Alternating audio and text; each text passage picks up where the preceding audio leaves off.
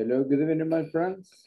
Welcome to class on Friday. Bienvenidos a una nueva clase, ya el viernes, the last day of the week, receiving classes.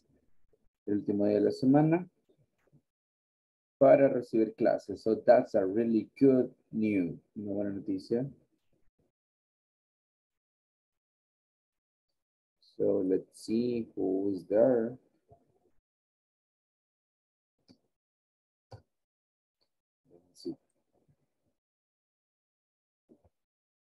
Here we have Carly. Hello, good evening. Hello, teacher. Good evening. How was your day? Good, bad? Good. And the weather is very hot. Yes. The weather is hot and it's like very desperate sometimes. Right? Desesperado. Yes. Desperate sometimes, yes. And in some cases, it is hot because after that it's going to rain. Sometimes, but not always. Not always. Okay. So very nice, Carly. Nice to see you. Here we have also Francisco. Hello, Frank. Good evening.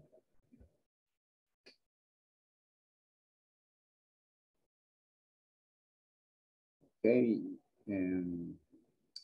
We're going to see Frank in a moment. But let me show you something.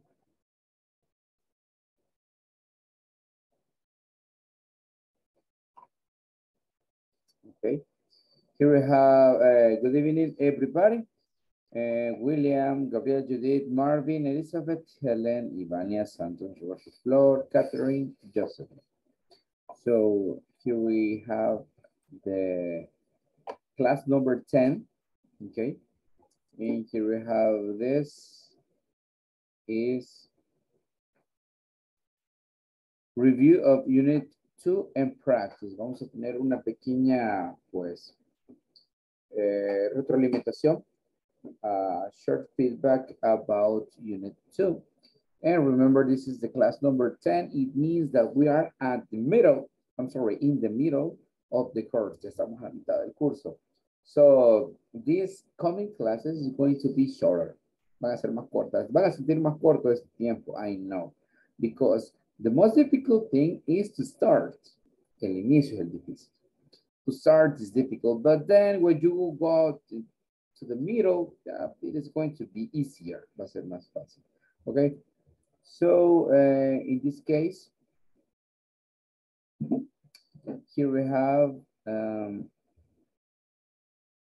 a question that it is not part of the speaking activities. It's just a general question. Es como una pregunta general. Do you have siblings? Do you have a favorite? Okay, when we say siblings, we are talking about brothers and sisters.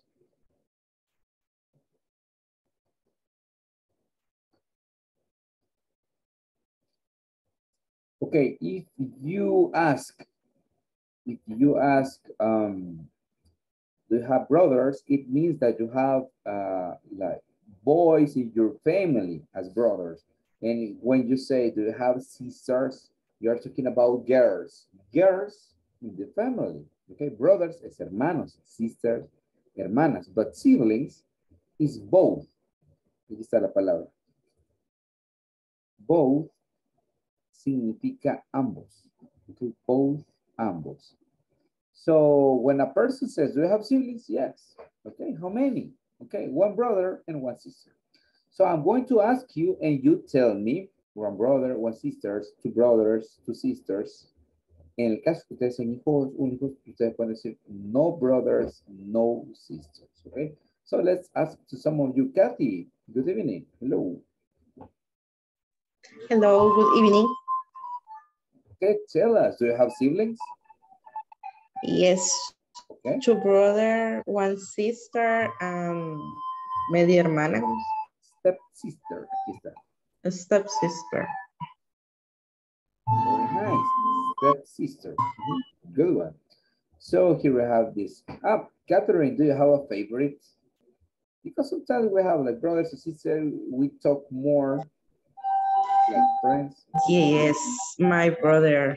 Number one, two, three. My brother. Number one. Number one. Oh, wow, that's it. Espero que no escuche. Okay. Nice, Kathy. Very good. Now let's listen to Carly. What about you? Do you have siblings? Yes, I have a one brother and 5 step brother. Wow, your Yes. father was very hyperactive. Yes. Era un poco hiperactivo. Okay, so do you have a favorite from No. your brothers and brothers? No. You love them the same. Los amas igual. No, a ninguno. Okay, no, nobody. Okay, nice. Demasiada sinceridad, Carly. Relájate. Okay. Well, thank you for the information, Kelly. We have also Marvin. Good evening. Hi, good evening, teacher. Okay, tell us, do you have siblings? I have 2 sisters and 1 brother. Okay, do you have a favorite? Hola, hola. Do you have a favorite? The 3, los 3. The three, the same. Podemos Así decir así, I love them the same. Same es igual o lo mismo. Let me change this color.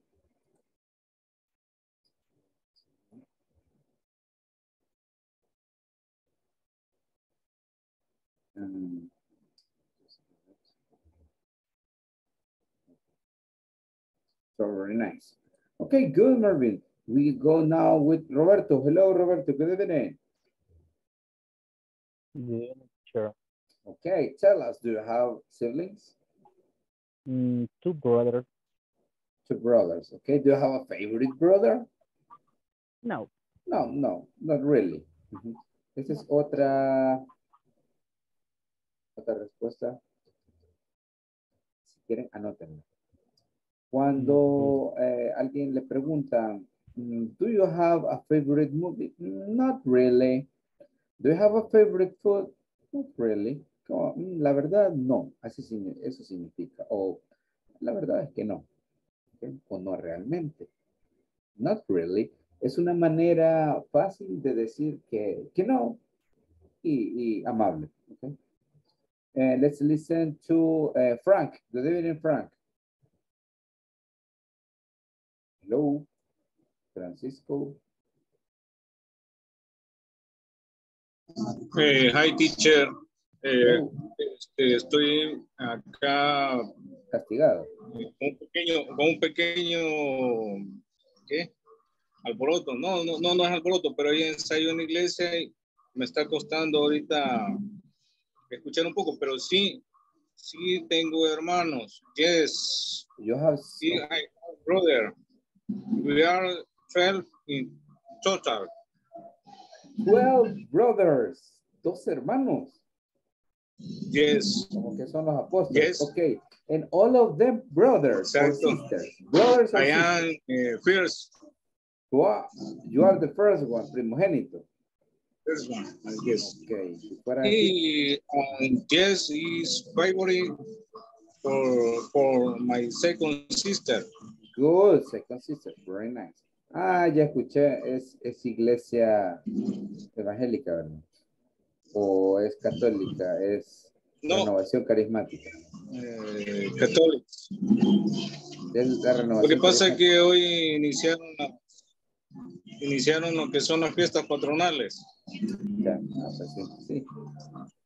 Sí, es que escucho ciertos instrumentos. Y no encuentro los audífonos. Te castigaron, te los No escondieron. encuentro los audífonos, pero me está costando. Ok. Ajá. Ok, very nice. Sí, si los encuentras sería lo ideal. Pero okay? sí, aquí estoy. Ok, very nice. Thank you. We go now with Nelson. Hello, teacher. Hello. We are talking about siblings. Do you have siblings? I had a brother that I don't know on the father's side. Okay. My other My other other- brother, Mhm. my other brothers is recused in peace. Ah, okay. Nice. So tell us, the brother you don't know is stepbrother, right? Hermanastro. Okay, very nice. Okay, good. And it is good to know stepbrothers. Okay, es bueno conocerlos. That's good because you can know other aspects of your family. Y también para las herencias de Starbucks. Okay. No, but good. Yes, in my case, I have one stepbrother that I don't know. But I have heard about him. But honestly, I have never seen him. Nunca lo he visto. Okay, that's good. He's a warm hermano. Okay, so let's see. Patty, good evening. Good evening, teacher. Are you okay? Teacher, me acabo de conectar y no he hecho la tarea. Okay. Esa fue demasiada honestidad porque esta no es tarea, fíjate. Lo siento, Mira, teacher. te salió por la boca muere el pez. Pero, Okay. okay. No estoy preguntando, do you have siblings? ¿Tienes hermanos? Yes, teacher. One brother. Okay, one brother, that's good. Okay, perfect. Do you love him? ¿Lo amas? ¿Lo quieres? Más o menos. Yes. Ya, me debe visto. Thank you, Patty. Haz la tarea. Ya te voy a preguntar. William, good evening. Okay. Okay, maybe William is not available. Hola, teacher. Hello, ¿todo bien? Everything okay? Yes. Okay, perfect. Do you have siblings? Yes, say brother. Six brother. 6 brothers. Okay. All of them men. Todos son hombres. Or sisters. Mix. Okay. Dos, Two serían brothers. two sisters. Two sisters. Yes. Okay, 2 sisters and 4 brothers. Okay, very Yes. nice. Thank you. What about Judith? Hello.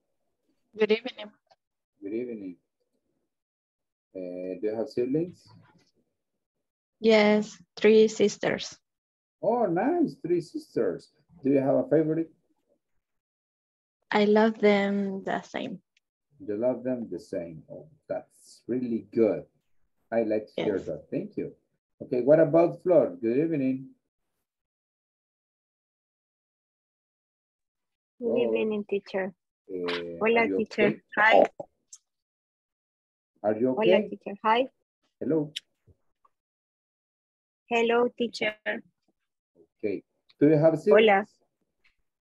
Yes, How I many? have 2 stepsisters and 1 stepbrother.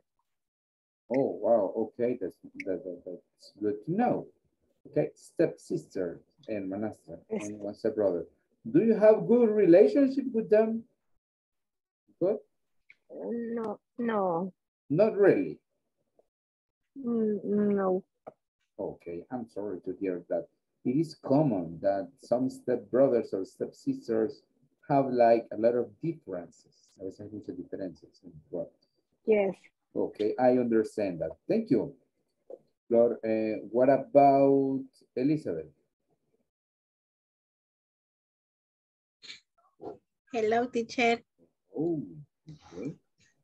Yo creí que Oh. no me iban a preguntar. Pues ni modo, aquí estoy preguntando. Okay, I don't have siblings. I have 2 brothers. Oh, no. Okay. You have siblings. Okay. Siblings es hermanos y hermanas.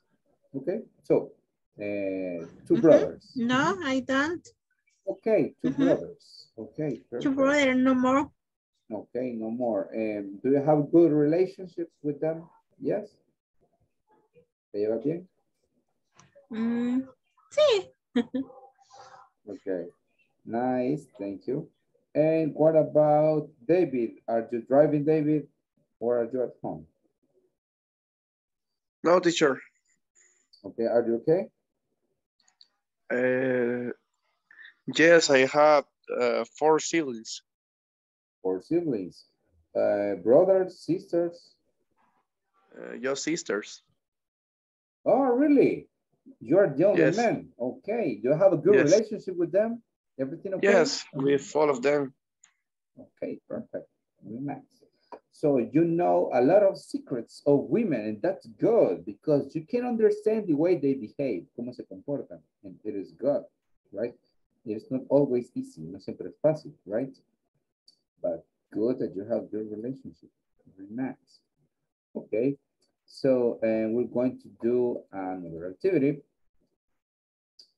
And here we have, do you mark your events on your calendar? Do you attend your events? Sometimes we use the cell phone to remind. A veces utilizamos el celular.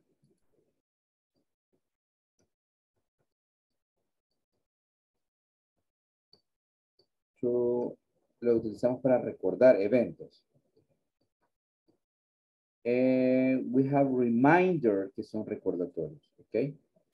Entonces, en este caso, we use calendars in physics, utilizamos calendario en físico, or we use cell phone or apps, okay? So in that case, we can remember some events. For example, birthdays, anniversaries, we have meetings, okay? A lot of activities that we need to have in order because we are kind of busy, estamos muy ocupados, and we don't remember the exactly date or the exact time, okay? So that's it. How do you remember your future events, okay? Let's listen to some of you. What about Roberto? How do you remember your future events? Tu evento futuro, ¿cómo lo recuerdas? Cell phone, calendar, secretary, WhatsApp group. My calendar and my cell phone. Yes, I guess we have like alarms to do that. Okay, that's it. And what about you, Nelson?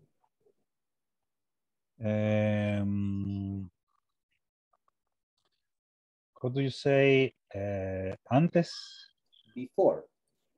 Before calendar. And now use a lot of cell phone. Yes. I guess the use of agenda, the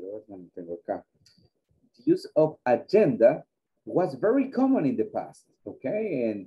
But nowadays, nowadays, the cell phone is the only thing that we need, right? Because it has alarms, tiene alarmas, okay? And that's really good.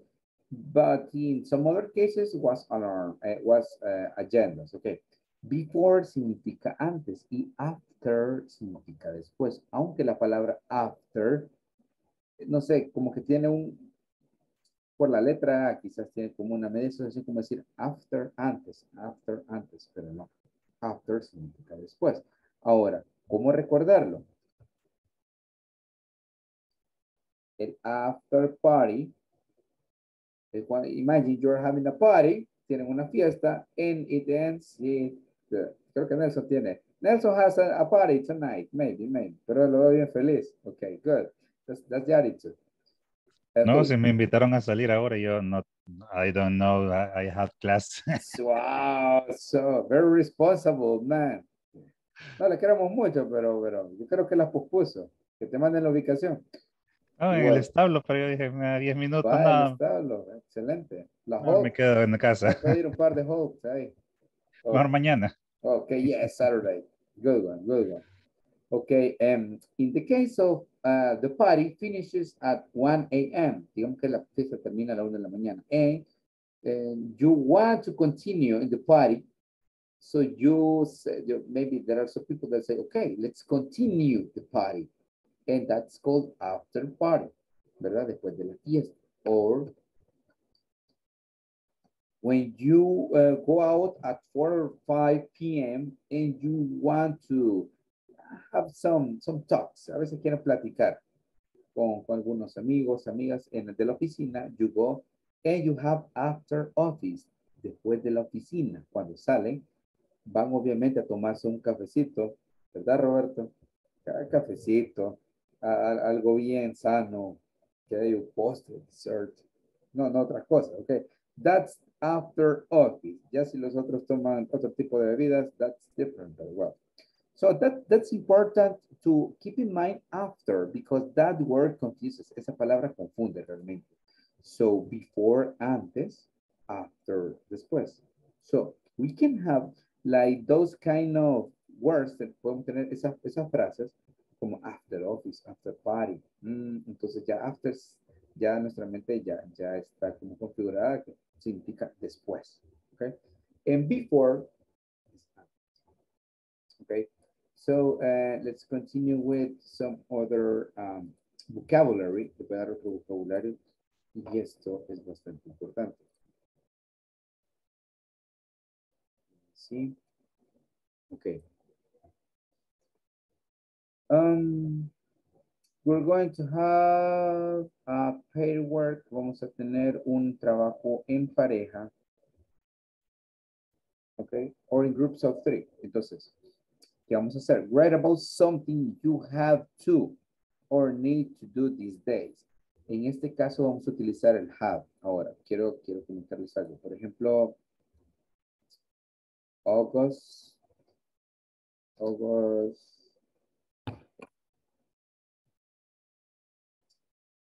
19.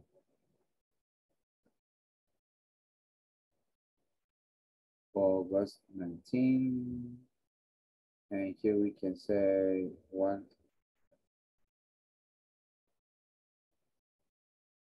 o'clock. Okay. And here we have Stablo. Vamos a poner como dice Nelson. Okay, Stablo. I guess maybe it's a restaurant. Okay, so you can say, I have to, what do you have to do? Si vamos a escribir, ¿qué tenemos que hacer?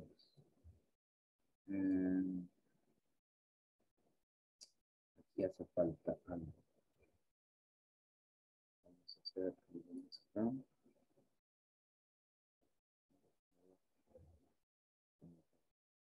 Voy a arreglar ese cuadro porque aquí hace falta.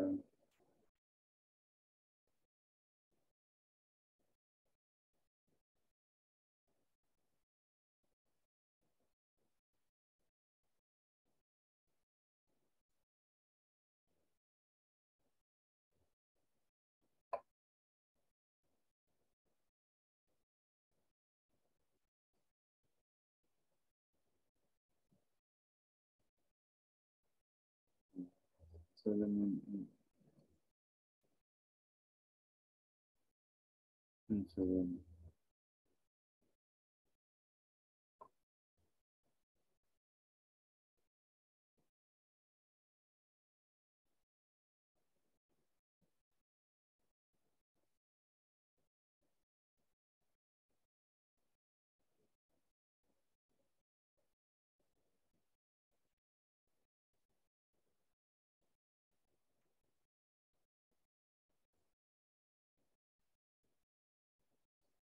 Okay.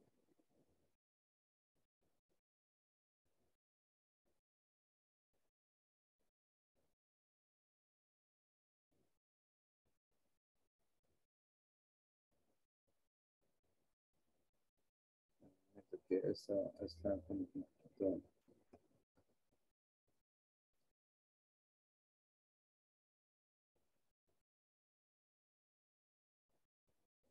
Okay, le hace falta un poco de esa actividad.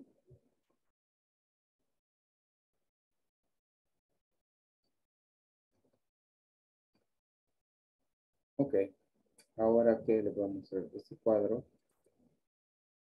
vamos a hacer lo siguiente. Ok, tenemos este cuadro y aquí vamos, no está lo what, ¿verdad? Ahora le puse what, when, what time, where. Entonces, ¿qué es lo que vamos a hacer? Básicamente, vamos aquí a ponerle, digamos, meeting. I have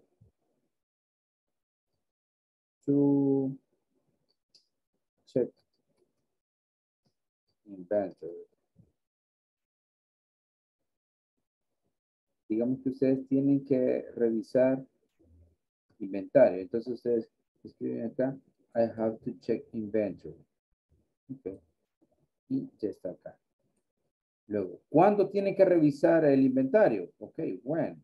Entonces aquí escribimos August 19.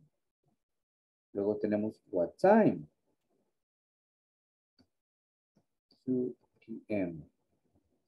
Y where. Podemos poner warehouse. Que es la bodega. Entonces, si se dan cuenta, tenemos, déjenme ver, 1, 2, 3, and 4 columns. Tenemos 4 columnas, ¿verdad? Entonces, en esas 4 columnas, ¿qué es lo que vamos a hacer? En la primera vamos a escribir what, o sea, ¿qué? Luego, aquí vamos a escribir I have to. ¿Qué cosa tienen que hacer? Luego tenemos when, ¿cuándo? Y le ponemos agosto y le ponemos alguna fecha. Luego tenemos what time, ¿a qué hora? 2 p.m. ¿Y dónde? Y le podemos poner warehouse, podemos ponerle workplace, podemos ponerle company, podemos ponerle San Salvador, San Marcos, or whatever you want to say, ¿verdad? Entonces tenemos 4 campos. Lo que tenemos que hacer, ¿verdad? ¿Cuándo? ¿A qué hora? ¿Y dónde? ¿Okay? Así que sí le hacía falta esta parte de acá. Entonces sería eso que vamos a trabajar en grupos de 3, ¿verdad? Entonces lo que vamos a hacer básicamente es solo decir, por ejemplo, elijamos dos actividades que vamos a hacer. Aquí tenemos una y utilizamos otra. Ustedes hacen el cuadro de su cuaderno y lo preguntan. Luego yo les voy a explicar cómo van a hacer el report. Cómo van a hacer el report. ¿Ok? So that's it. Mientras ustedes completan ese cuadro, porque no vamos a ir a trabajo en equipo, I'm going to check the attendance list, reviso la lista de asistencia. Okay. So we start with Elizabeth. Hello, Elizabeth. Hi. Hello. Hello, thank you. Flor. Present, teacher. Thank you. Francisco.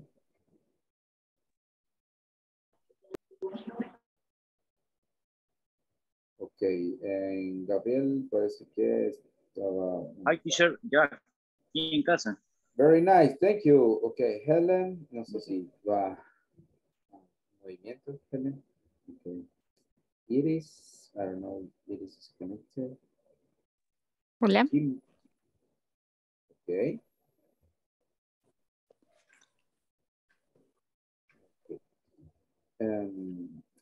Jimmy. Ok, Juan, me parece que estaba en asesoría, me comenta. Judith, good evening.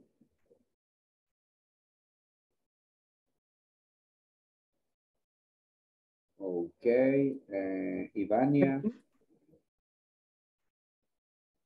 Ok, let's listen to Carly.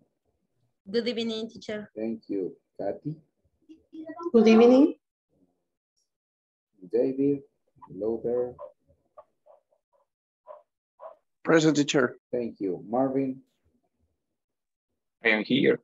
You're there. Nelson. Good evening. Good evening. Patty.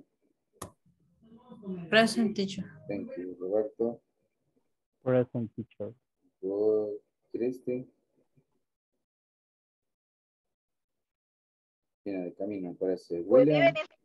No, aquí estoy. Thank you, Christy. Hi, teacher. Thank you, William. Jocelyn, creo que también lleva de camino. Good evening. Hello, thank you. And Anaris, creo que no se conecta. Bien, entonces, ya que tienen, you have 2 activities, remember to say the date, o sea, escriben el mes y la fecha. Puede ser September, puede ser November, ok, October, lo que quieran, ¿verdad? La hora, sencilla, y el lugar, warehouse, ok. Completen esos campos y luego cuando vengamos yo les explico cómo vamos a trabajar. ¿Okay? Teacher, disculpe. Excuse me. Sí. No hallo la hoja, fíjese. Esta hoja no la hay. ¿Qué número es? Sí, pero independientemente, Cristi, puedes escribir sobre la hoja. Eso es lo que quería hacer yo, pero ya la voy a buscar. Gracias. Ok, please. 27, Cristi. Ah, muy amable, gracias. Ahorita, gracias. Ok, sí, Cristi, recuerda que siempre utilizamos 2 páginas, trabajamos con 2 páginas cada clase, ¿verdad? Entonces, ajá, siempre fíjate en la última conversación que estudiamos, ¿verdad? Sí. Y ahí vamos. Entonces, ok, muchas gracias. See you in a moment. Lo veo un momento. Teacher, Sí, Elizabeth.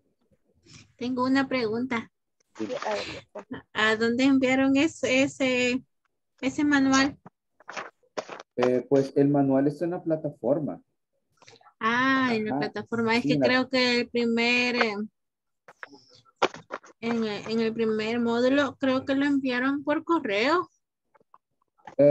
Sí, en el primer módulo creo que sí. Ahora no sé si se los enviaron por correo, aunque posiblemente Yo sí. estuve revisando los correos y no están. Por eso preguntaba, pero si está en la plataforma no hay problema. Yo el lunes lo descargo desde ahí. En la plataforma lo pueden descargar. Ahí está. Ok, gracias. Ok, perfecto. Solo tienen 2 actividades, ¿verdad? Que tienen planificado. I have to. ¿Qué cosa tienen que hacer? Y déjenme aquí revisar lo de los grupos, ¿ok? Solo denme un momento mientras organizo eso lo de los grupos.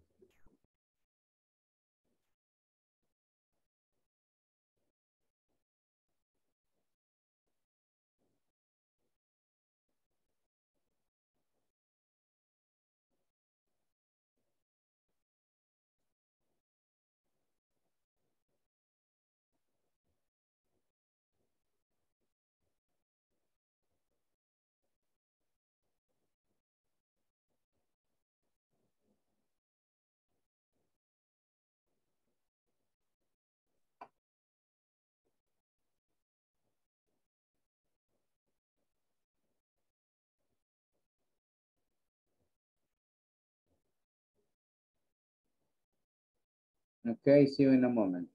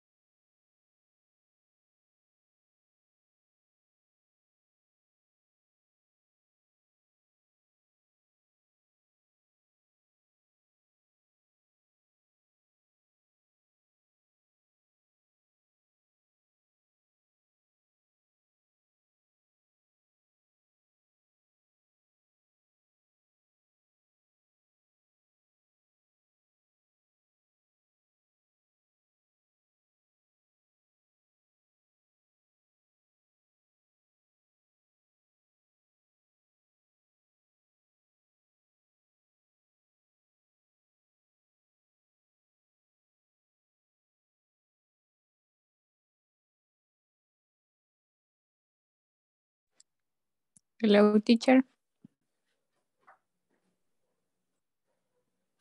Hello, ¿pudieron trabajar, Iris? No, perdón, es que iba entrando a la clase, no sé qué están haciendo. Ok, Juan. Igual, teacher. Okay. Teacher, que estaba en asesoría de la universidad. Okay. Saliendo voy. Vaya.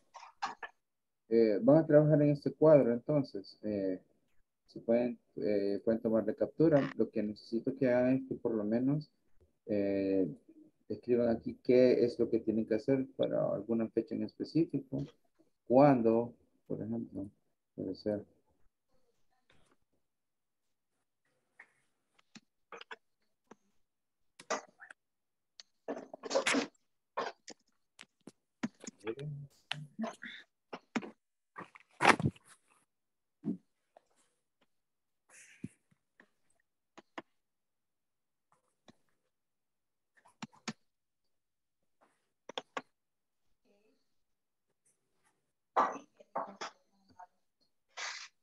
Sí, puede ser así.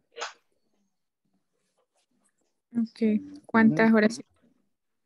Sería, en el caso de ustedes, bueno, 2 le he pedido a cada uno, ¿verdad? Entonces, en el grupo que yo les había puesto, entonces ingresen nuevamente, ¿verdad? Ingresen nuevamente.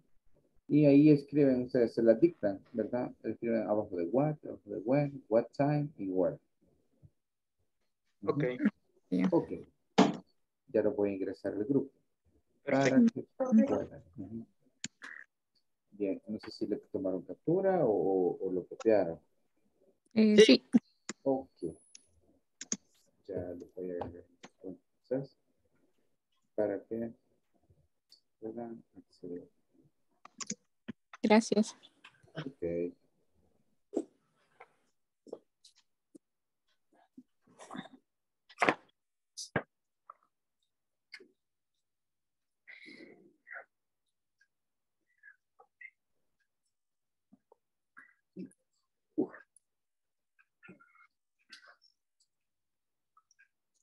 Iris, ya envié la invitación, necesitas aceptar, ¿verdad? No me aparece. Juan ya entró. Sí, te lo envié.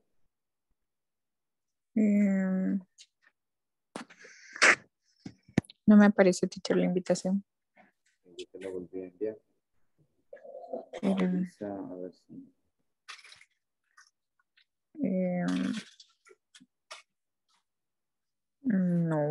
no me aparece. Yo creo que tienes problemas de estabilidad de internet. Lo que voy a hacer es que voy a traer a Juan acá a la sesión principal y aquí pueden trabajar. Porque sí. Bye. Okay. Juan, pueden trabajar acá en la sesión principal. Con Iris. ¿Ok? Hello, Juan. Hello, teacher. Sí, trabajen en la sesión principal, en esta. Perfecto, perfecto. Ok, good. Juan. Hola. Vaya, te voy a dictar las mías. Perfecto.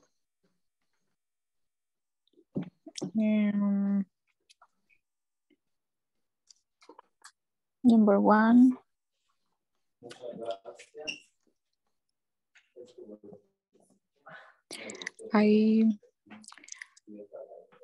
I need to check my email.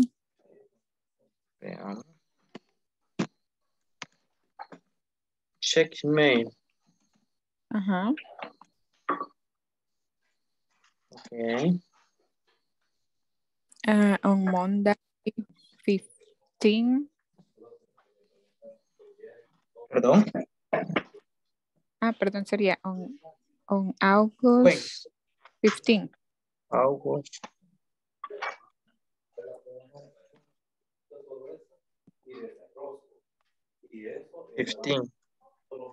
Uh-huh.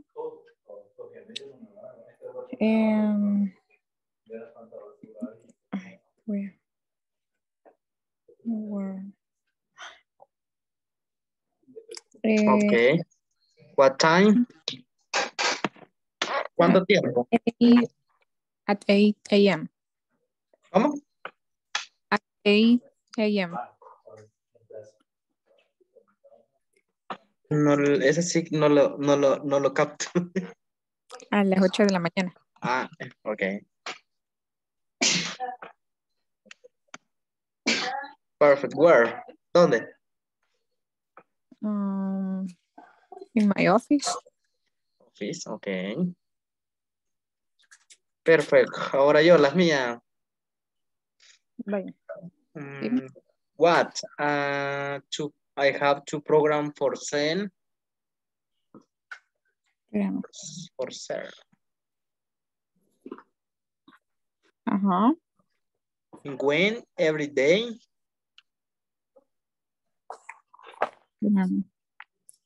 When?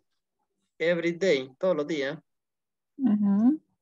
What time? To. Primero. ¿Cómo? 2 o'clock. Ajá. ¿Sí? Where? Office. Ok.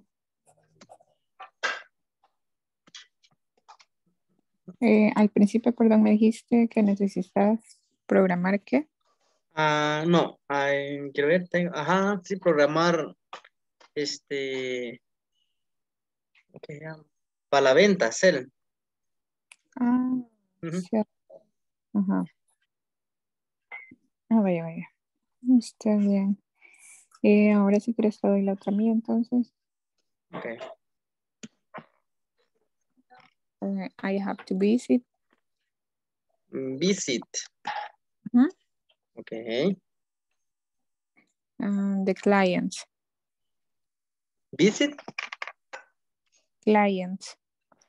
Client.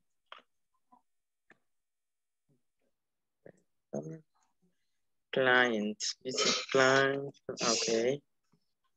When? When? When August 31. Agosto 31, ¿verdad? What time? At 10 a.m. 10 a.m. Okay. Where? At the Starbucks, Los Próceres. Starbucks. Sí. Los Próceres. Próceres. Yo creo que hay. Si quieres decirme la otra tuya. No lo tengo. Ah. No, quiero ver qué hago. Vamos a ver.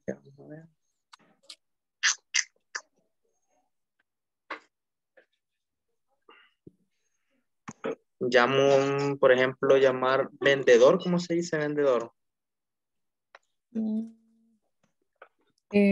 Call. No, si sale.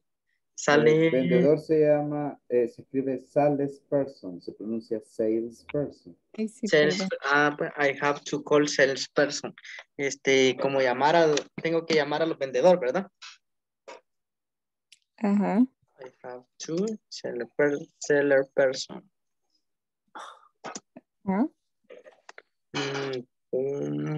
¿Cuándo?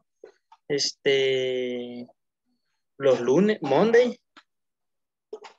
Mondays, casi que todos los lunes. Every Monday.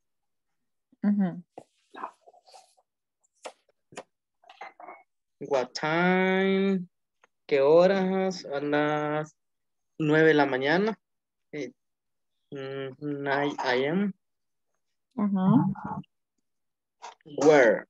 También desde la oficina. Office. Ok. Perfecto. Bueno, ya tenemos los dos. Estaría, ¿verdad, dicho? Sí, ya vamos a esperar a los demás. Ok. Bueno.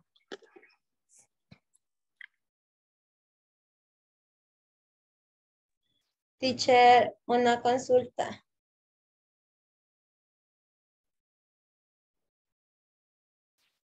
Okay, yes. ¿Verdad que cuando, si yo digo I have to es cuando yo tengo, pero si quiere decir que, digamos, un ejemplo, Catherine tiene, tengo que decir she has. Exacto. Ok. Ok. Sí, ya eso es lo que voy a explicar en estos momentos. Carly. Ok. Ok. I have to. Mientras los demás se conectan.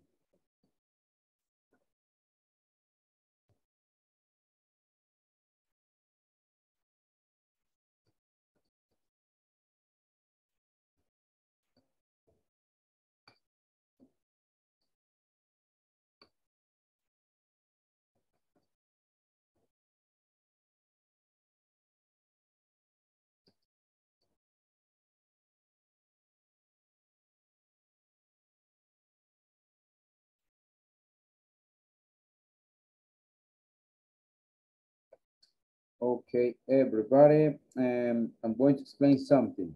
El have to, have significa tener. Ahora, cuando vamos, ahora que vamos a, we're going to make the report, necesito que pues le prestemos atención a esto. Las terceras personas siempre tienen, digamos, pues, cierto tipo de conjugación diferente. Ahora, have y has is the same. Es lo mismo, have y has. En el sentido del significado, significa tener que. Ahora, cuando digo I have to, yo tengo que, you have to, y así sucesivamente. Pero en las terceras personas, with the third person, we have to say has to, ¿verdad? Tenemos o debemos de decir has to. She has to, he has to, it has to. Si utilizamos el have para esas personas, entonces prácticamente no estaríamos conjugando. Diríamos él tener que, ella tener que. ¿Okay? Así que pues tengamos esto en cuenta para esta actividad que vamos a hacer en este momento.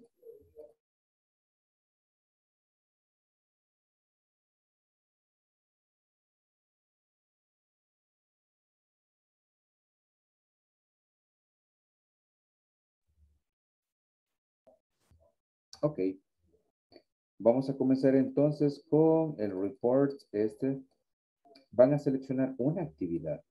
Entonces vamos a decir, por ejemplo, Katy has to. ¿Qué tiene que hacer? Has to send emails, enviar correo. ¿Cuándo? Aquí se lo voy a escribir de esta manera para que no nos confundamos. Por ejemplo, Katy has to send reports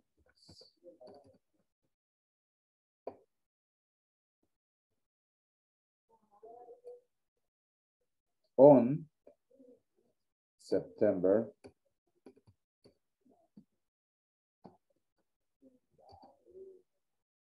12 at, fíjense bien las palabras claves, at 2 o'clock.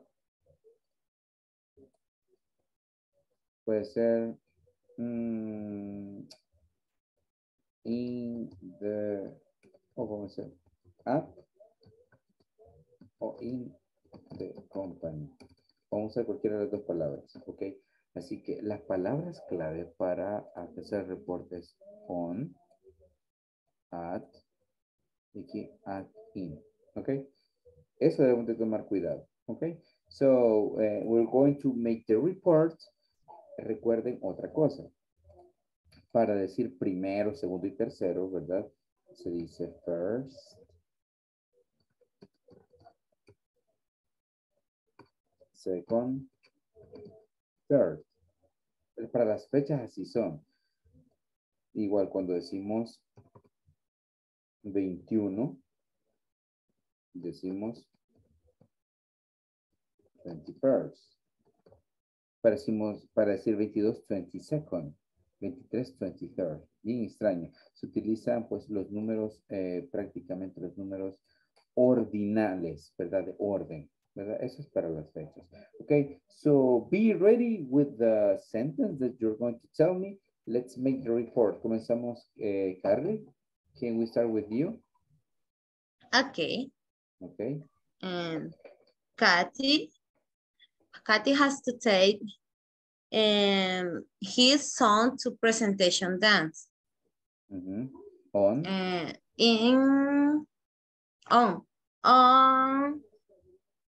August 20 at and 2:00 p.m. in San Jose School, Santa Ana. Okay, really good. San Jose School Center. Very nice. Thank you. Perfect, Carly. Okay, Kathy, what about you? Carly has to go corn festival on August 29th at 7:50 a.m. in work. Aquí sería at work. At work. Eso del at y el in es una cuestión de aprendérselo, ¿verdad? Cuando decimos un lugar específico, utilizamos el at. Y si no, in the park, in the beach, no es un lugar tan específico, pero el trabajo sí. En la oficina, at the office, ¿verdad? At the hospital, but good, Kathy. Wow, let's continue with Roberto. Please, can you? Okay.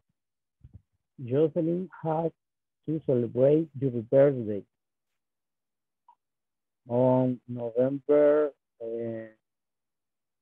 19th at 7 p.m. in your house.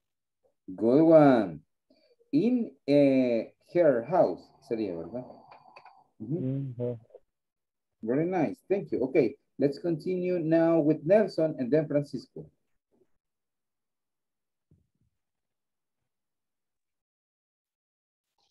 All right. Marvin. He has to training a new personal on August 33 at 23rd. 23rd, okay, 23rd at 9 a.m. at Sal's room. Good one. Francisco, and then we go with Iris. Okay. Gabriel will give air conditioner maintenance on August 15 at 8:00 a.m. in the company. Thank you. Iris, and then we go with Ivania. Okay, teacher. Juan has to program sales every day at 2 p.m. In his office. Okay. Solo que aquí no se trata de everyday, sino una fecha en específica, ¿verdad? Por eso les había puesto ese ejemplo, pero dejémoslo así. Okay, Ivania and then Patty. Ivania, are you ready? Ay, teacher, voy llegando. Okay. Pero no entré. Ok, después te castigo, no te preocupes. Bye. Patty, what about you and then William? Okay.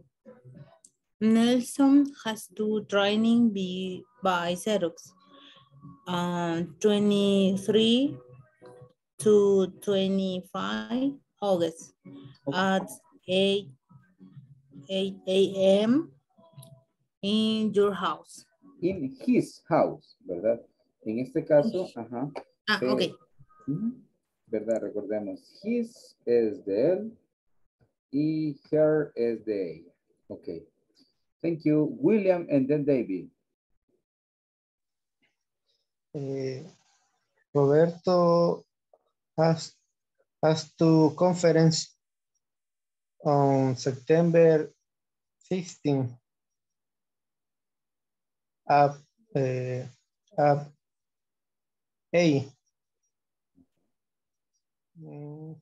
Hotel Sheraton.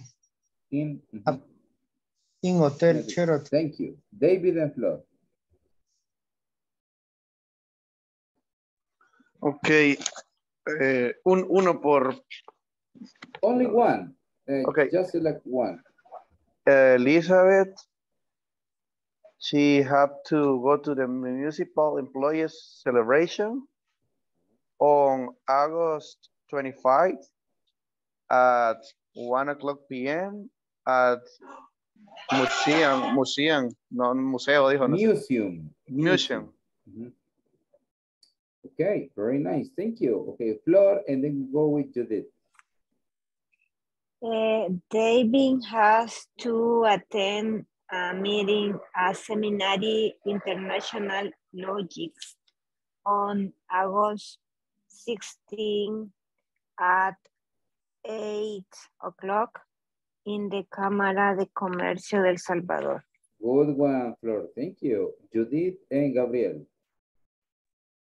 Francisco has to visit his parents on September 7 at 7 a.m. in Aguachapan City. Good one. Thank you. Gabriel and Jocelyn.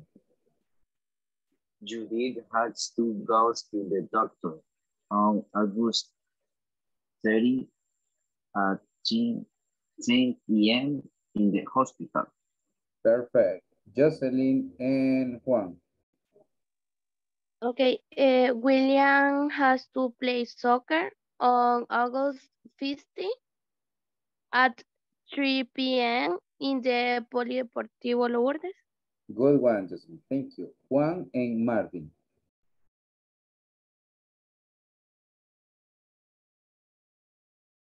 Okay.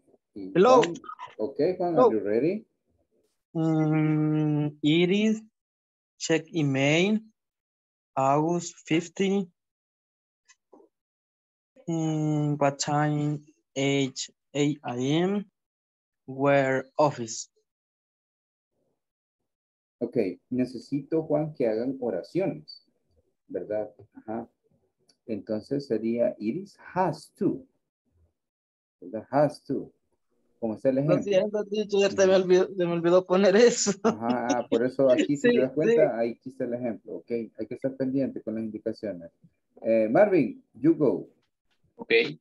Patty has traveled to Honduras on September 5 to 9 at 8 o'clock a.m. in Honduras. Okay, good one. Thank you.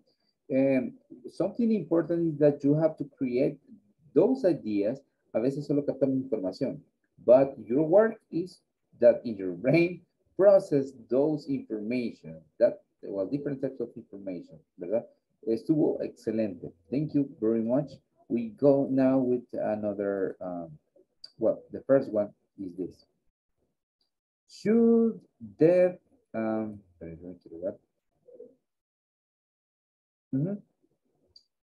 should the penalty be allowed in the country? ¿Debería ser aprobada la pena de muerte? What's your opinion? Why? Why not? Okay, in this case, I would like to listen to some of you. What about if we listen to Kat and then Roberto? Your opinion is very important. In my opinion, it's complicated, but yes. But in certain case, which will be very serious or meritorious case. Okay. Kathy says in some cases, certain cases, maybe extreme, quizás algunos extremos, right?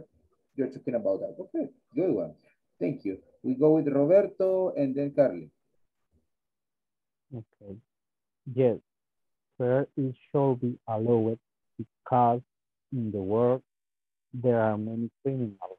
For me, it should be allowed more when the crime is more serious, but it should not be allowed for people with minor crimes. Okay. People with minor crimes, not necessary, okay? That penalty, that's the opinion of Roberto, good, okay. similar to Kathy, that some cases, right? Some extreme cases like murder is asesinato, okay? Rape is violación, maybe, okay? There are some cases in which, imagine, it is not the same, the rape of an adult than a child, right? It's really hard.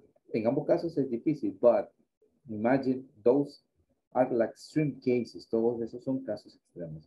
Okay, what about we have, ¿quién va? Carly, ¿verdad? Carly Nelson. Okay, I think not, because first of all, I think we all deserve a second chance. I also believe that no right to take anyone's. In conclusion, I consider that the death penalty is not an acceptable option. Okay, not an acceptable option. We have a second chance. Okay, another good opinion from Carly. Very nice. We go with Nelson and then we go with Flor. The death penalty will serve to deter offender from committing crimes that result in the death of others. In addition, it would serve as an example to those who had criminal tendencies. Second, another argument in favor of the death penalty is economic. Okay, nice. It is like different consequences of, it is difficult to decide, right? It is really difficult to decide if we can take the life of another person. And remember that the process of the justice is different. And sometimes, for example, here in Salvador, it is not always transparent. It is not so just or clear. A veces no es tan justo. So that's why we can have some difficulties, but definitely yes. A lot of studies, muchos estudios en eso. Good. Just setting and then Marvin. Okay. For me, the death penalty has many points of view, but personally, it is not a fair method for people to pay for the serious crimes they had committing, but this method also does not make it fair. Okay, very nice. Commit crime es cometer crímenes, okay? So it also, it is like very important to take into account the mental state of a person, okay? And some other influences. Thank you. Marvin, and then Flor, no sé si Flor ya pasó. I don't know. Flor, tú me dices. Okay, teacher. Marvin, go. Okay. In my opinion, it's the early like 6, and why not I believe, however, I don't know, the owns decide who lives and who dies. Only divine justice that comes from above. Okay. Okay, very nice. Okay.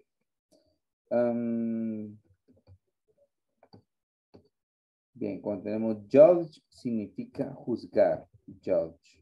Okay, so it is difficult to judge, right? It is not that easy. Okay, so thank you, Flor, por escribir.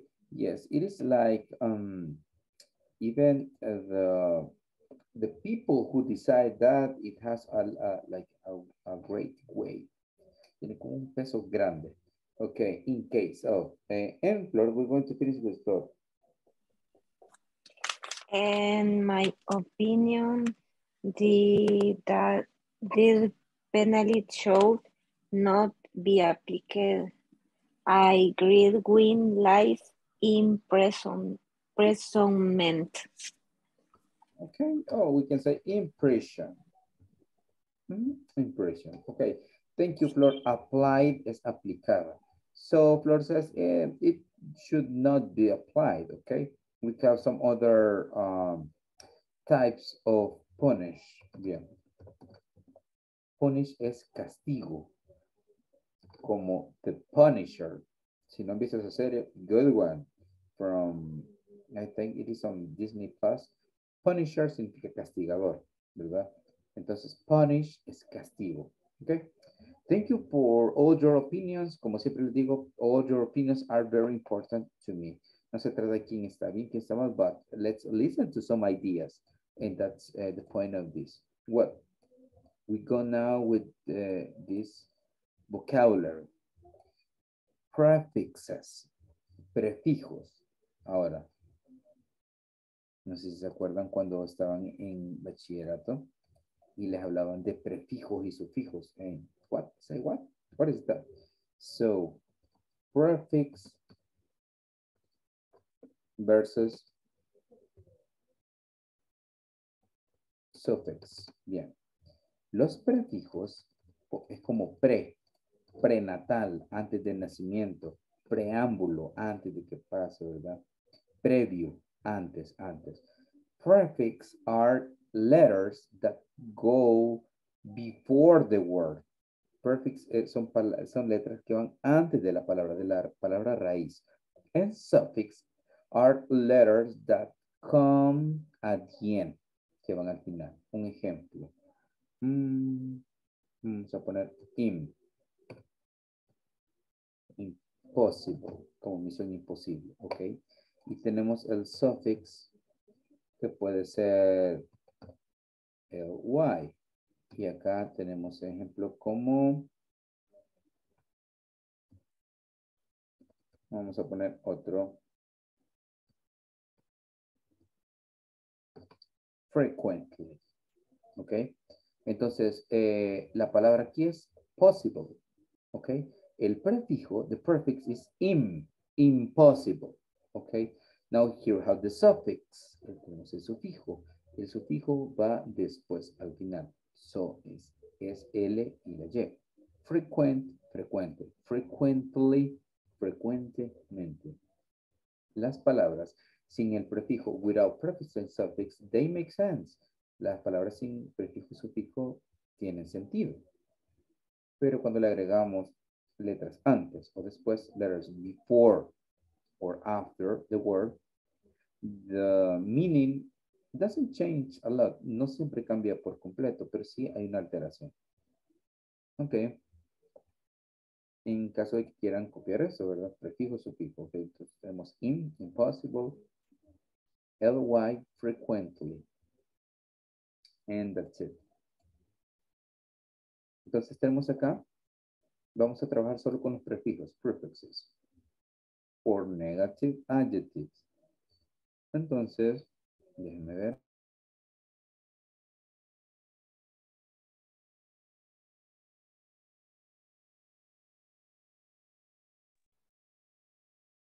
Tenemos acá. Los adjetivos, déjenme ver acá, sí, vamos a cambiar esto.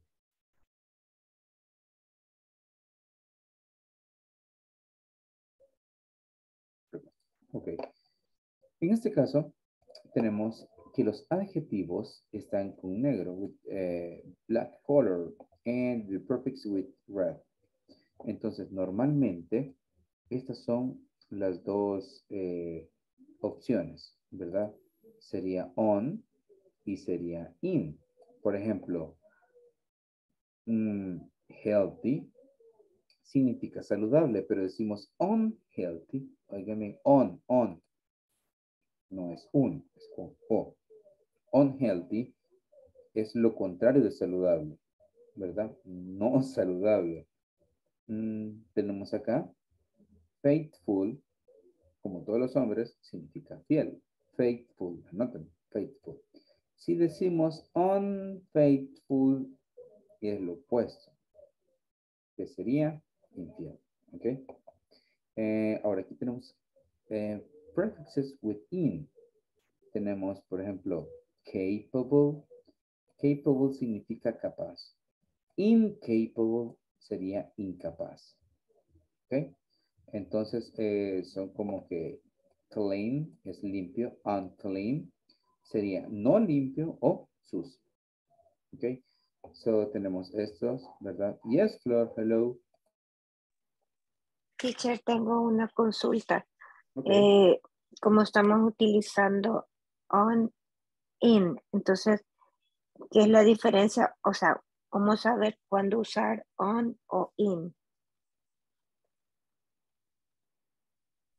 Okay, Flor, in this case, en este caso es similar a los, pues, verbos, como te digo, es como para los verbos regulares y los irregulares, que hay que como memorizárselos, porque no te puedo decir que la palabra que comience con adjetivos con A, porque aquí también comienza con A, ¿verdad? Entonces aquí es on y aquí es in, ¿verdad? Correcto, eso es lo que estaba viendo que estaba.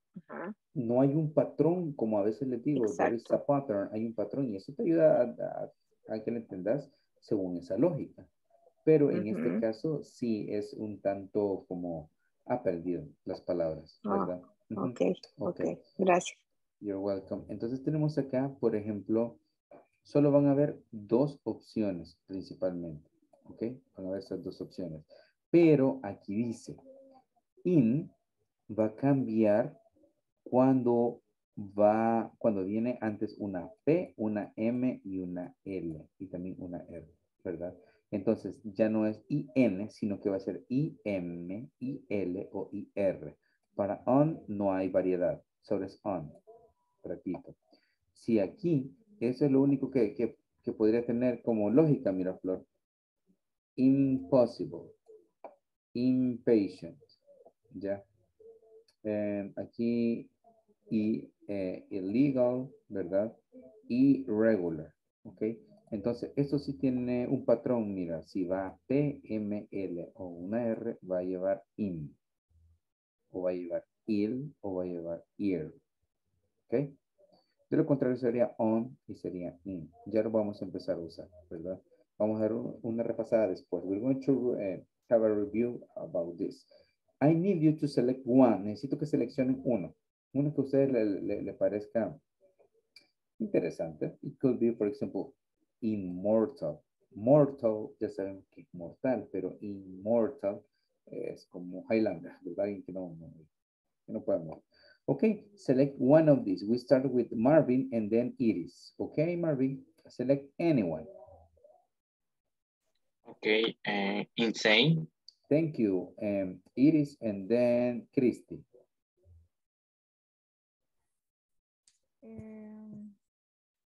Impossible. Thank you. Christy, Francisco. Micrófono, Christy, porque no te escuchamos. Activa el audio. ¿Dónde leo, teacher? Perdón. Cualquiera de esas. Sí, cualquiera de las palabras que están ahí. Ok. Unable. Ok, unable. Thank you. Francisco y Roberto. Impolite. Ahí sería impolite. Bien raro esa, ¿verdad? Impolite. Okay. Thank you. Okay. Impolite. Perfect. Roberto and then Elizabeth. Good. Illegal. We go now with who else? Irregular. Thank you. William and Judith. Okay, William, you go. Unclean. Okay. Immobile. Thank you. Gabriel, and then we go with Patty. Irreverent. Thank you, Patty, and then we go with Jocelyn. Inanimate. Nice. Jocelyn, then we go with Nelson. Unclean. Good. Nelson and Kathy. Impatient. Okay, impatient. Kathy.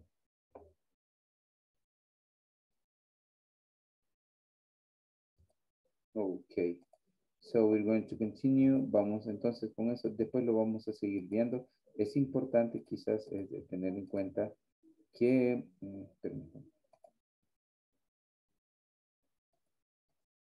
Okay.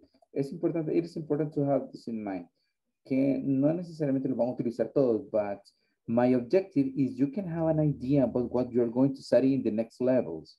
Todo eso lo van a empezar a ver en los demás niveles. But my idea is that you can start learning little by little. Poco a poco ya comiencen a ver que eso no les parezca fuera del otro mundo.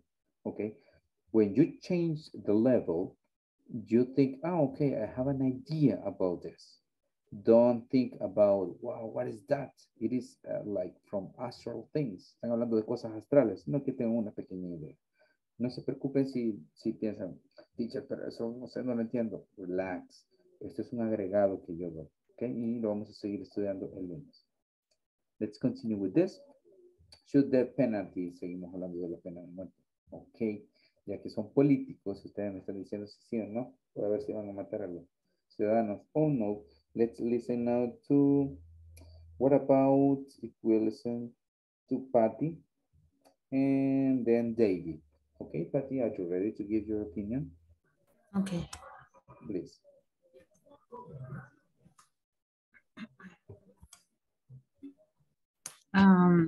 Death penalty should be lower, allowed because just God can take life.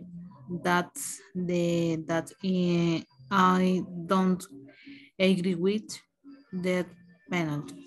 Okay, thank you. That's okay. Very nice. Let's listen now to David and then we go with Ivania. David, are you ready for this activity? Okay, maybe. No, teacher, no. Okay, I'm not ready. Let's move with Ivania and then Judith. Ok, bueno, es complicado, pero I know, yes. I think who be the best as a fair point is who stop having that additional expense in prison. In addition, people will be more afraid of committing illegal acts. Okay, very interesting point, Ivania. Stop expenses from government to jails para las cárceles. Imagine there are in the jails, there are a lot of prisoners and they are having food and a lot of resources or expenses from our taxes. También hay bastante pues, en prisión. Imagine our taxes, nuestros impuestos go into there. Okay, so that's another interesting point. Okay, well, let's continue to Judith and then Gabriel. Okay, from the point of view as a punish for people who commit criminal acts, I could say yes, but there are several situations within it, such as religion. In addition, that the Constitution also establishes that life will be respect from the moment of conception. Okay, yeah, another good point. The Constitution says that you can take any life, but the Constitution should be changed by the Asamblea Legislativa. They can change that, okay? But it is like a really, really difficult decision. Thank you. We go now with Gabriel and then Francisco. Okay. There are many who deserve it, but others who are unjustly imprisoned. Okay.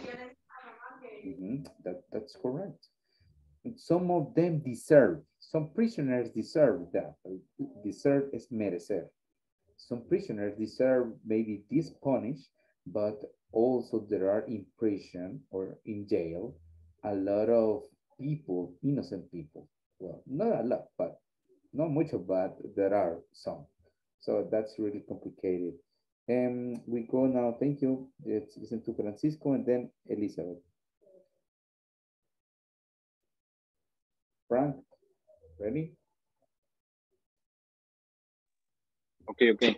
In my opinion, the death penalty should not exist, but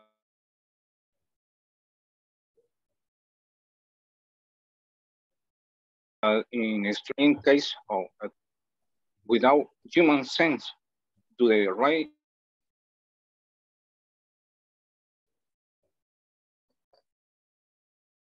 to life, if they should.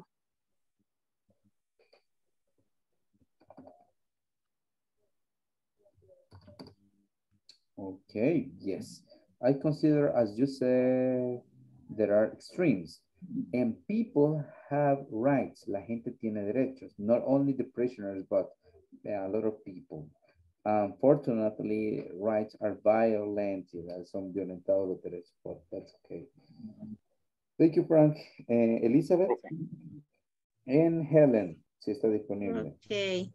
No, teacher, because I don't think that taking that action solves the problem. At the moment, I think not, but maybe I will change the mind later.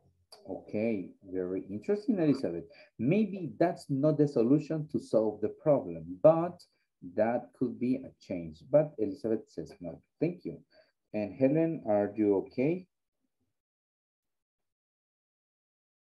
Well, let's listen to Christy and then Iris. Christy, are you ready with this? Okay. Yes. Should the penalty be allocated? Why not? According to this perspective, the penalty will serve to deter criminals from committing crimes that result in the crimes.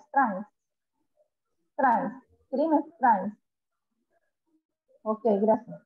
Okay, that yes. Result in the death of others. This will also serve as an example to those who have a criminal tendency. In second place, another argument in favor of the death penalty is the economic. Okay, thank you. Yes, okay, very nice. Thank you, Christy. Good point. We go now with Iris and then Juan. Hello, teacher. Hello. In my opinion, it's a difficult subject.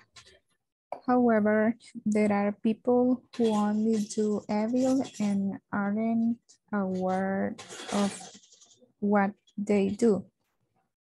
If it were in my hands, I would possibly punish in another way. But I repeat, it's difficult. Okay, yes, it is not that easy. Okay, no es tan fácil, I know, but as it is says, if it were in my hands, si estuviera en mis manos, so imagine, that's the point, that one person can decide, but sometimes we have been affected by some crimes, so imagine. It is different, the opinion of a person that sees the crime, una persona que ve el crimen, that another person that is affected by that crime. So that's really hard, it's difícil. But thank you, Iris. We go with Juan and William. Juan, are you ready with this? Hello, teacher. In my opinion, it should not be allowed. Okay. Allowed. Allowed, because we all have the right to life. Okay, we have the right to life. Yes, and that's from the Constitution. Yes.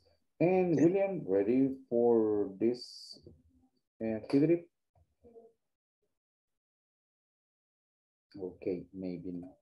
Well, we're going to continue with this. Now let's listen to this listening exercise. What we're going to do is to listen a paragraph of a person.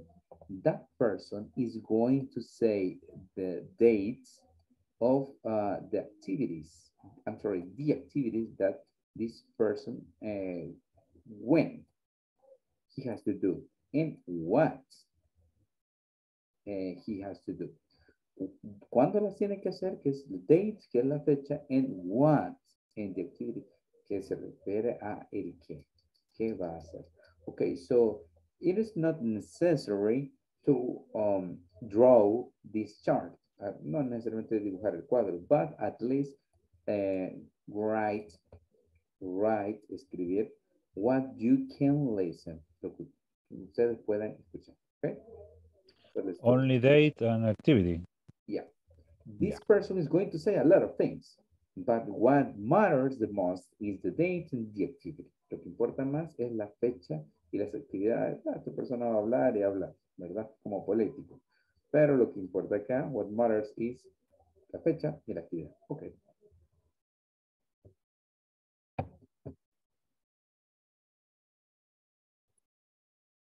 Hi, everyone. Today I would like to share with you some of the most important events I will have in the next month. First of all, I'm planning to prepare my final report on Thursday, October 21st.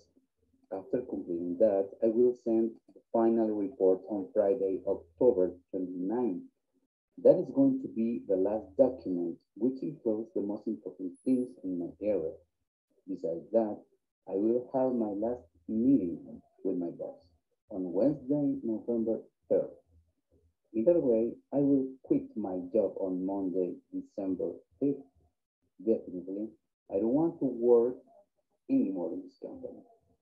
Now, related to my personal life, Marlon told me yesterday that my friends will prepare my single party on Sunday, December 5th at Diego's house because I will get married on December 31st. And obviously, my honeymoon will be on January 1st. So those are some of my plans for this year. See you. Okay, and we're going to listen again.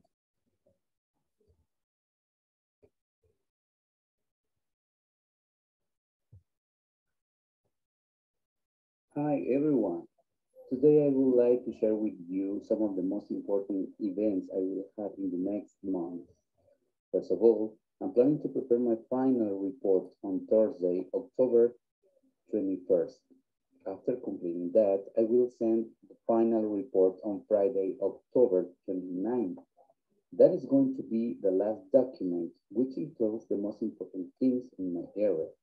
Besides that, I will have my last meeting with my boss on Wednesday, November 3rd. Either way, I will quit my job on Monday, December 5th. Definitely, I don't want to work anymore in this company. Now, related to my personal life, Marlon told me yesterday that my friends will prepare my single party on Sunday, December 5th at Diego's house because I will get married on December 31st. And obviously, my honeymoon will be on January 1st. So those are some of my plans for this year. See you. Okay, just give me a second.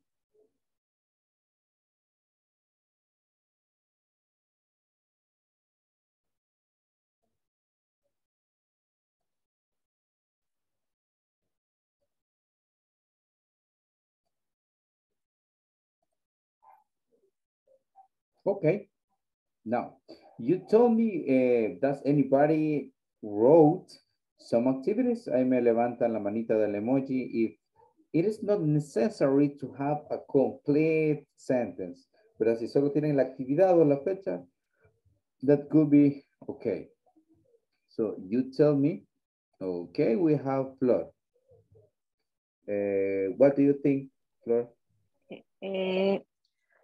A date next month, October, Friday, Tuesday, 21st, exact. October, Friday, 29th. Okay, very good. To date, those fechas, very nice. Okay, You tell me the activities or the dates. Me dicen las actividades o la fecha, okay? No problem. Si tienen solo uno, okay, say it. No problem. Vamos a ver, Marvin. Marvin. One, come on. Then it is. Yo no sé si mi bocina está mal, pero más o menos escuché, teacher. A ver. En 11 o Thursday, October, has meeting the boss, en una reunión con su jefe. Okay, nice. Yeah, good. Meeting with the boss. Yeah, nice. Iris and then Judith.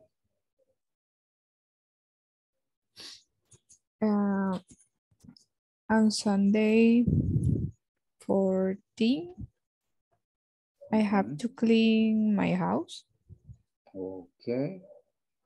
Interesante, Iris. Me gusta tu creatividad. Casi. Thank you. Me la agregó un poquito me la agregaste, but nice. Perfect, Iris. Okay, Judith, what's yours? And then Patty. Ya vamos a comparar con el texto. Solo escuché la fecha. Sunday, December 5. 5th. 5th. Okay. Yeah, thank you. Good one. Patty, your turn. 21st October, final report. Meaning your boss. With my boss. En este caso, como es hombre, sería with his boss.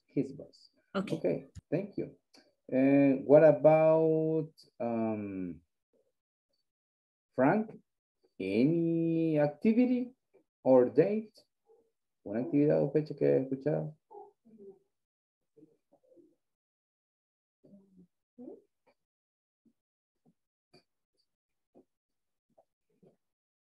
I can hear you. Okay. October 23rd. October, okay. 3rd. October 3rd. Thank you. Very nice. What about Nelson? Do you have one, Nelson? October 23rd, finally report. Okay, I believe Wednesday's meeting with his boss. And Sunday after party on Diego house. Eso sí escuchaste, vamos. Okay. Okay, very nice. A party, yes. This person is talking about a party too. Good one. Okay, I'm going to present the paragraph. La hora de la verdad. Ahí vamos a ver si es cierto. A ver. Que ustedes veo que son bien creativos. Me gusta esa creatividad. Okay. Let's start.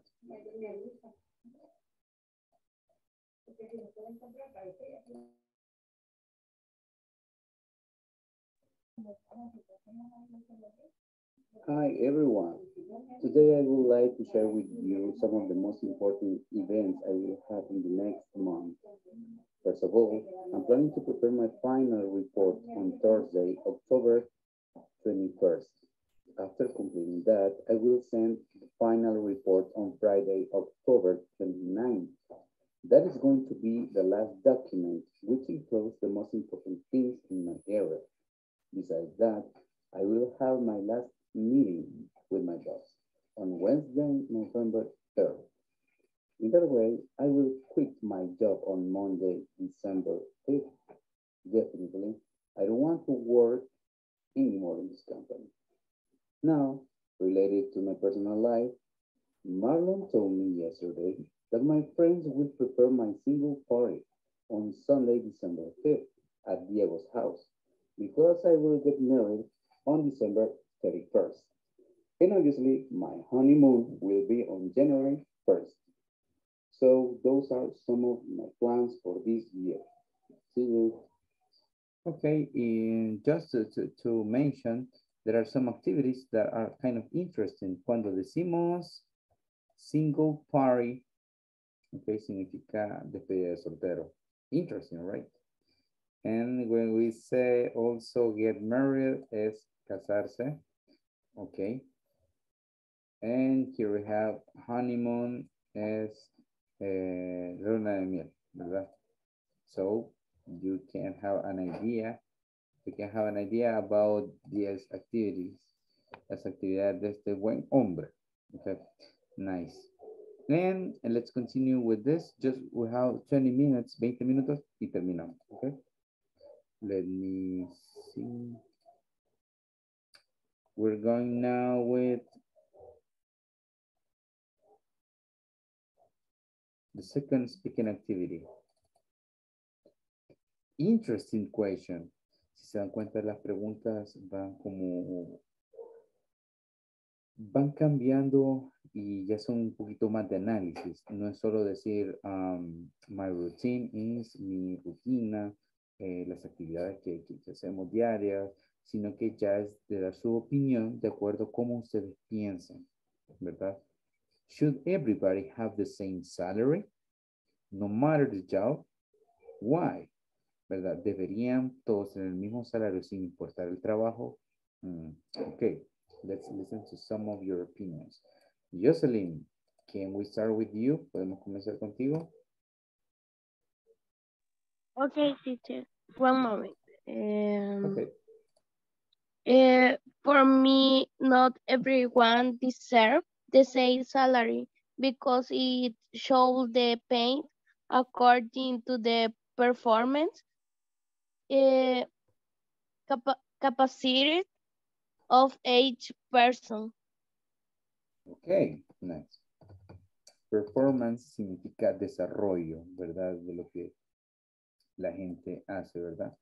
Very nice. Deserve es merecer. Not, Jocelyn says, not everybody deserves. Okay, let's listen to some other. What about if we listen now to Carly and then we listen to Ivani? Okay, teacher. And should everybody have the same salary, no matter the job? And I don't think it's correct because there are jobs that require more effort than others, but there are also functions that need a lot of preparation to develop. Okay, interesting. There are some jobs that they require more preparation or abilities, specific abilities. Okay, interesting, thank you. Now let's listen to Ivania, and after Ivania, we go with Kathy. Okay, for me, no, because the motivation of each one or of to do our job well or to continue preparing yourself is to have a good salary. Okay, very nice. Yes, definitely. It is one of the motivation things, salary. Okay. And good one, Ivania. Let's listen now to Kathy and then Roberto. In my opinion, no. Since to a certain extent, the salary is in accordance on the occasion of the knowledge and performance that is had in each area. Depends on the work, the performance in every area, right? Okay, very nice. Remember that in a company, we have different levels, different areas, different activities. So that's your point. Thank you. Okay, we go now with Roberto, then Iris. Okay. Well, for me, they should not have the same salary because as long as it depends on the profession that a person has. Okay, depends on, right? Depende de. Okay, it's not that the same for everybody. Okay, thank you. Iris, and then we go with Judith. Hello, teacher. Hello there. In my opinion, no. According to my experience, there are people who earn a lot of money and not because they work. On the other hand, there are people who make an effort and give their best and their remuneration is not fair. Okay. Bueno, entonces it's fair. Justo. Fair. Pero si decimos it's not fair, no es justo. ¿Ok? So that's a phrase. Una frase que sale a veces en películas cuando el papá le dice a la niña, tú no sales, bla, bla, bla. Y la chica le dice, oh, Daddy, it's not fair. No es justo. So what it is says that yes, we have different cases. In extreme, there are a lot of people, and we all know this kind of employee. Conocemos este tipo de empleado. They have a good salary, a really high salary, but their performance, their work, it is not that good. Su trabajo como que no es muy bueno. And we have some other people that they have low salary, and they are making an effort. Y están haciendo un buen esfuerzo. They need a reward. También necesitan un motivante, que es reward, que es como una recompensa. Okay. Unfortunately, we have different cases. Thank you, Iris. Nice. We go with Judith. And then Francisco. Each job has different activities and responsibilities. And you think, yes, everybody should have the same salary? ¿Todos deben tener el mismo salario? Yes or no? Judith. No. No, okay. Thank you. We go now with Frank, con Francisco, ¿verdad? Okay, in my opinion, no. Everything should be according to a skill or academic preparation. Okay, yes, depends on the preparation that you have had. And preparation means studies or time or effort or money. Imagine, because you study or you give your time to develop abilities. A veces damos tiempo para desarrollar habilidades, or sometimes money for some capacitations. Okay, thank you. We're going to continue later. In this case, let me see. What do we have here? Okay, we have your conversation, Susan and Adele, la cantante. Okay, so here we have Susan says, Adele, please check my agenda. When is the meeting with the consultant? On Monday, November 22nd. What about the conference with the Mexican representative? It's on Friday, the 76th.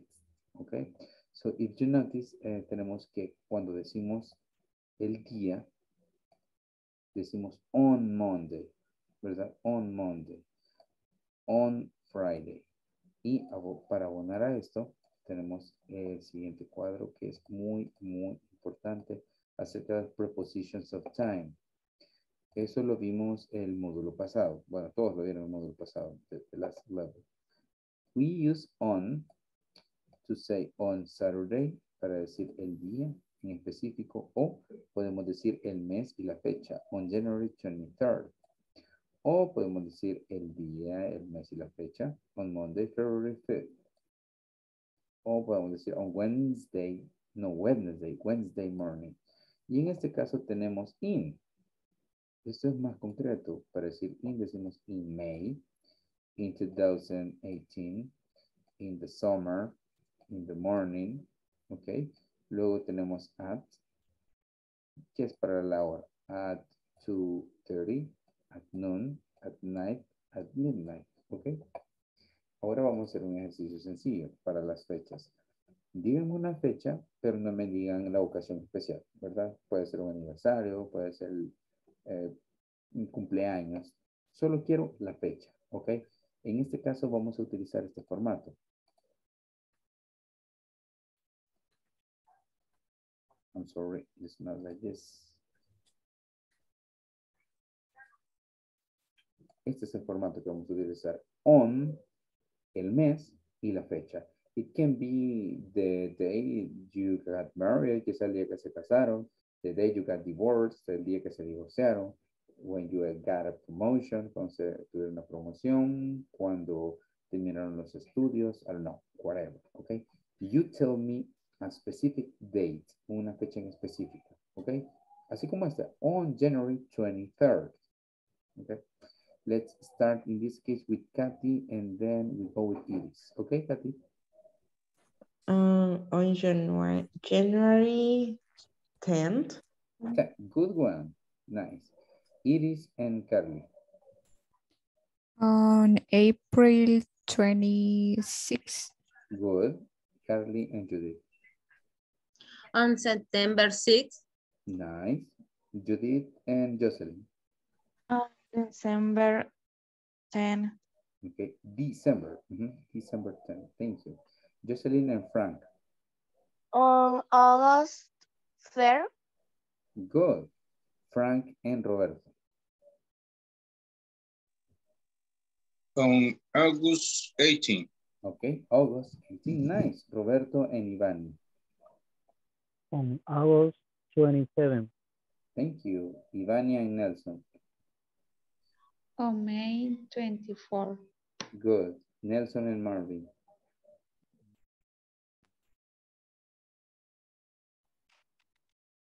Okay, Nelson. On Wednesday, October 5. 5th. Okay. 5th. Good. Marvin, and then we go with Christy. On 14 January. On January 14, okay? On January 14. Okay, Christy and Patty. December 5. On December 5th. Okay, Patty and December William. 5. On November 15. Good. William and Flor. On May 12. Good. Flor and Elizabeth. On August 13. Nice. And Elizabeth and Gabriel. On December 21st. Good. Gabriel and Juan. On January 7. Good. Juan and William. On May 23rd. Okay. And William, what's yours? Okay, we're going to finish with this. Vamos a terminar ya con esta actividad. La última. And should everybody have the same salary, no matter the job? Why not? Okay, in this case, I would like to listen to Flor and then Francisco. Ah, no, Francisco ya pasó. Okay, Flor and Gabriel.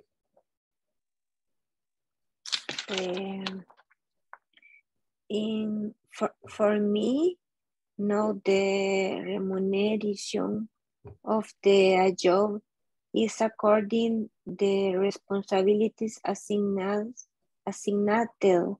in the each job, assigned in the each job.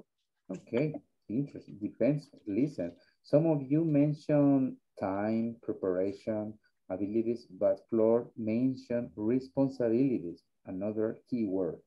And let's go with Gabriel and then Juan. My opinion is no, because salary depends on the function in the work. Easy, and that's correct. We go now with Juan and then David. One moment. Okay. Teacher, please. Okay, te pregunto después. David and Marvin. David, are you okay? Yes. Please. I think no, because there are some different jobs that require, for example, academic preparation, physical activity, and some of them exposure to risk. Yeah. So if everyone earns the same, I think it will be unfair to those who work harder. Definitely it is. Some of them, they have exposure to risks. Están expuestos al riesgo. And yes, remember that there are different types of occupations or professions or jobs. Some of them require mental abilities or physical work. Okay, let's move now to Marvin and then Nelson. Okay, not necessarily the same salary. But what should be paid fair? For example, we now take our country, take hill personnel and workers whose salary is very low. Okay, yes. And Marvin says that maybe not the same salary, but a fair salary. Salary justo. Thank you. Nelson and Patty. How do you say aspirar? Aspire. Aspire, okay. To aspire. For equality, we should all aspire to earn the same salary, but for the same equality, it would look bad because some work more and try to have better skill than others. Yeah, it would look like pretty weird. Se vería raro, se vería malo, okay? That's another. Remember that in the companies we have kind of competitions as well, right? Thank you. We go now with Patty and then Christy. I don't think so because there are different types of job and every job gets the pay according to the job that every job performs. Yeah, good one. That's it. Christy and William. Okay. Should everyone have the same salary regardless of the job, right? Concept of equal pay for the same job, women and men should receive the same pay for work that is the same or similar equal pay for work of equal value. Women okay. and men should receive the same pay for work that make the difference in money, wage, book, or equal value. Okay, thank you, William and Elizabeth. No, because all professions are different. Thank you, very nice. And Elizabeth. Okay, teacher. Yes.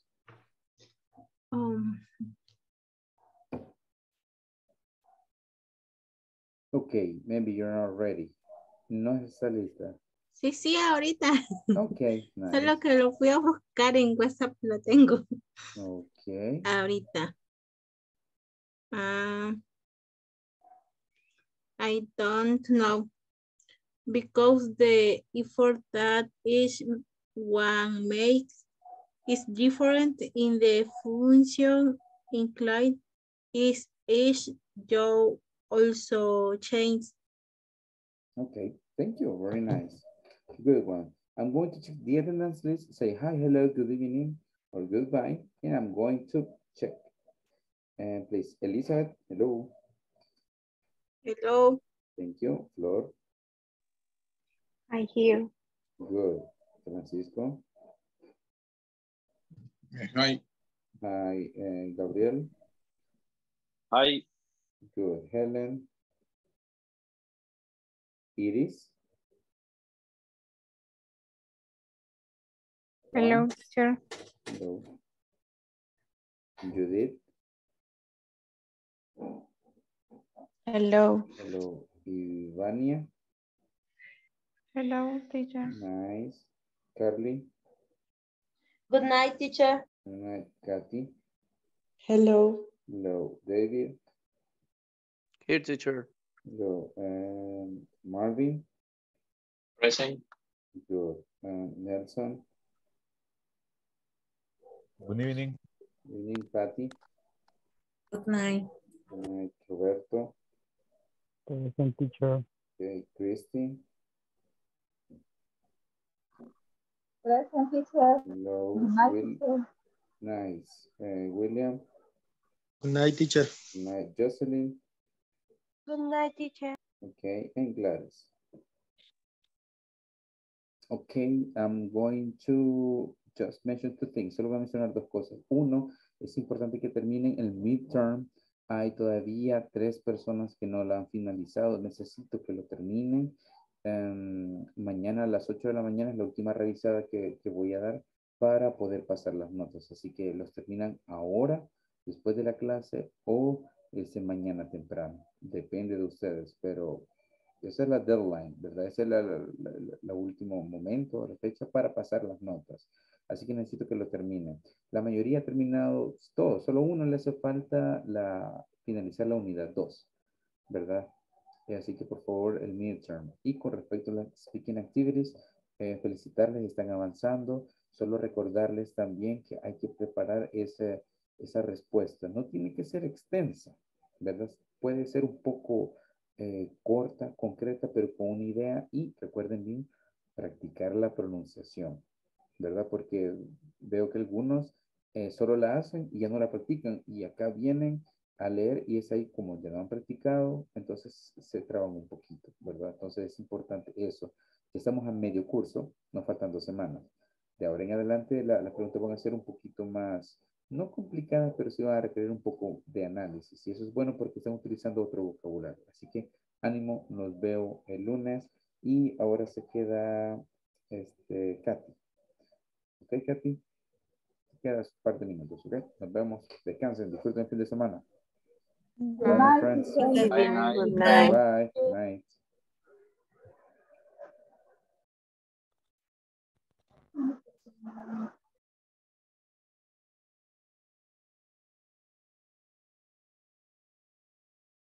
Okay, Katy, dime, do you have difficulties with any grammar structure, vocabulary, topic, conversations? ¿Tenemos dificultades con alguna de esas? Quizás un poco con lo que explicó ahora de lo que son los prefijos. Ok. Bien. Los prefijos pueden ser utilizados para un propósito en específico. Por ejemplo, para dar referencia a algo anterior, por ejemplo, prenatal, previo, ¿verdad? Entonces, antes. En este caso son prefijos para adjetivos negativos, pero cuando decimos negative adjectives, we are talking about opposites. Estamos hablando del significado opuesto. El significado the opposite meaning is going to be defined by using on or using in. Entonces, a esas palabras que tú ya muchas de esas las conoces, y eso puede ser aplicado a todos los adjetivos, ¿verdad? Entonces tenemos, por ejemplo, kind, ¿verdad? Kind significa amable, pero si decimos unkind, estamos diciendo que no es amable o es pesado. Obviamente, hay un adjetivo en específico para decir pesado. Por ejemplo, si decimos rude, si alguien es rude, es rudo, es pesado, ¿verdad? Es grosero. Pero también podemos decir unkind. Y si tú me dices, hey, teacher, pero ¿por qué no de un solo decimos rude en lugar de decir unkind? Es parte del vocabulario extenso en inglés. Entonces, sí podemos decir rude, pero si utilizamos esto, entonces tu inglés se escucha mejor. Como que tenés más amplitud en tu vocabulario. Eso es. No estás obligada, you're not pushed to use this. Puedes decir rude, ¿verdad? Por ejemplo, en lugar de decir unclean, porque clean es limpio, unclean es no limpio o sucio. Pero obviamente tú puedes decir dirty. Y dirty o dirty significa sucio. No problem. ¿Ok? Ok, y en el caso que veo que van on, in, I'm y I'll, pues ¿en qué momento va a cambiar lo que es lo anticipado al? Ajá. El problema es con estos dos, ¿verdad? No hay una regla específica, digamos, para el uso de on, in. Lo que sí hay una regla específica es para el uso de estos tres. Fíjate bien, te das cuenta como el in es la letra, la vocal I se repite, pero esta no. Eso no se repite. Entonces, en este caso, aquí dice que la palabra, el prefijo in cambia cuando viene antes de una P, acá, de una M, acá, de una L, acá, y de una R, acá. O sea, cuando veamos un adjetivo con P, por ejemplo, practical, es práctico, ¿verdad? Pero no vamos a decir on practical ni in practical, vamos a decir impractical. ¿Ok? Ya. Tenemos esto acá, ¿verdad? Entonces aquí tenemos illegal, logical, illegible, ¿verdad? Tenemos, por ejemplo, loyal, leal, ¿verdad? Illoyal. Tenemos acá regular, irreverent, irreversible. Vamos a ver otro adjetivo con, podemos decir, si tenemos, podemos decir, regular, creo que ya está aquí regular. Sí, aquí está regular. Entonces, cuando tenemos la R, ya no vamos a decir el on ni el in, sino que la, ¿verdad? Solo aquí, si te das cuenta, cambia, en lugar de la N, cambia la M, L o R. Ok. Así que eso sería, esto es parte del vocabulario extendido que les doy. ¿Verdad? Si te das cuenta, eso es para que ustedes tengan una idea. Cuando ustedes vean estas palabras, tengan una noción. No es que las van a conocer todas. ¿Verdad? Pero sí, y te he notado más fluidez, Katy, estás practicando más. Estoy viendo más películas y cosas que vayan más en inglés, aunque vayan los subtítulos, ¿verdad? Pero me estoy guiando un poquito más por eso. Sí, se nota una leve diferencia. Ajá. Entonces, tu vocabulario está cambiando. Está cambiando. Entonces, eso me parece muy bien, ¿verdad? Te felicito. Sigue así, ¿verdad? 2 semanas más, de ahí estamos en vacaciones. De ahí cuando volvamos al otro curso, si estás conmigo con otro teacher, siempre dar una repasada para que no vayas en blanco, ¿verdad? Date cuenta cómo estabas en el nivel anterior, que sí tenías una buena, venías con una buena base de inglés porque te gusta. Sí. ¿Verdad? Pero si las preguntas ahora ya siento que das tu opinión más concreta. Como te digo, no es necesario que hables un montón. Sí te puedes extender, pero a veces con palabras clave puedes dar una idea bien concreta y te escuchas más pro, ¿verdad? Ok. ¿Verdad? Eso sería, Katy. Sigue así, ¿verdad? Ánimo. Gracias. Ok. See you on Monday. Nos vemos el lunes, ¿ok? Ok, good night.